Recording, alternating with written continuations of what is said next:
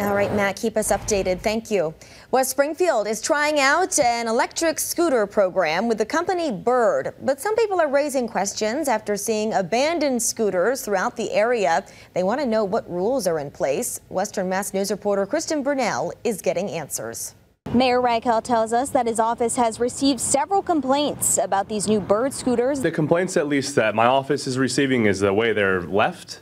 And the idea is, one, when you leave it there, you have to take a picture of it so it goes in the app so they know you didn't damage it. Hundreds of people of West Springfield have taken to social media to complain about how the Bird scooters have been left around the town. Some sharing these photos of the scooters with Western Mass News. Mayor Reichel tells us that those who use the scooters can leave them on any sidewalk as long as they are not in the way. We're supposed to kind of put it off to the side of the sidewalk so folks can still get by. And this is only the second week, so I think there is a learning process with using the scooters. We asked Mayor Reichel to explain who is in charge of picking up the Bird scooters.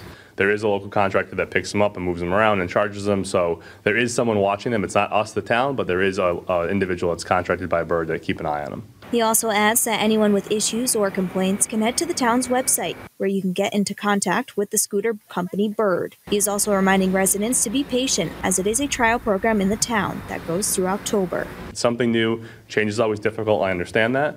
But we can't really make progress if we don't try new things out in town. If it doesn't work, we can reevaluate this winter and not bring them back.